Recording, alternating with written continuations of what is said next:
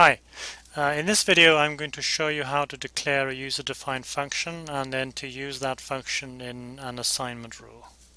So let's start by bringing up the user-defined functions, which you'll find under the View menu.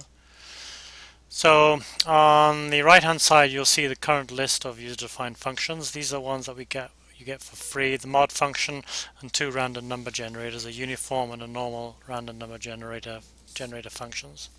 So what I'm going to do here is declare a new function called sawtooth, which unsurprisingly will be used to create a sawtooth waveform.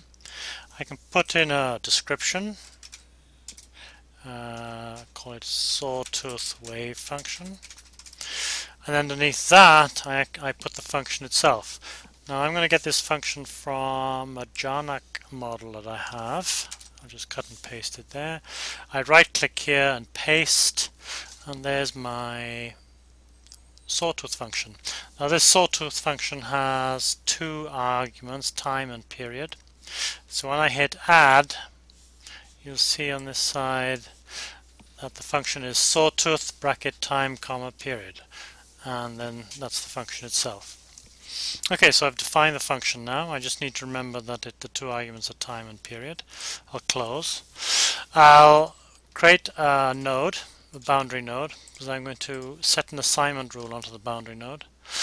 I'll go back to the View menu, pick up assignment rules, and then here I can now define an assignment that assigns the sawtooth function to node 0. So I just go sawtooth, and remember the arguments were time followed by some period. Well, let's give it a period of I don't know, 1.5. Okay. Time is a variable I get for free. It's part of the simulation backend. I add this, and the right hand side shows me the current list of assignments. I click close. I then bring up the time course simulation, bring up the graphical output. Now I have to remember, at the moment you'll notice there's nothing on the y-axis, and I need to select node 0 because node 0 is basically my output. So if I pick the boundary species node 0, select that. So now you see I have node 0 down there, and I just run it and I get a sawtooth. Okay, thanks very much.